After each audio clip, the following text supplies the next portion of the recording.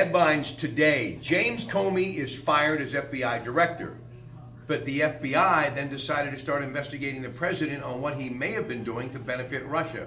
That's one of the big stories we're going to be talking about throughout the morning. We're in open talk in the first hour and then in the 9 a.m. hour. Also, the government shutdown rolls on.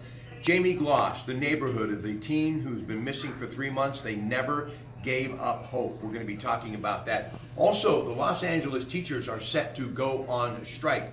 What does that mean? Tulsi Gabbard, also, we got more coming up on that in a moment. She is a Democrat representative from Hawaii. She said she is going to run for the White House. So a lot of stories to get to on the program today. And of course, Melinda Roeder will be here throughout the morning with local news. So stay with us. Coons Quality Food Sports, the AccuWeather forecast, lots of great Pittsburgh Works programming. And yes, your Pratt Pack for another weekend, Saturday, KDK Radio starting at 5 a.m. Good morning.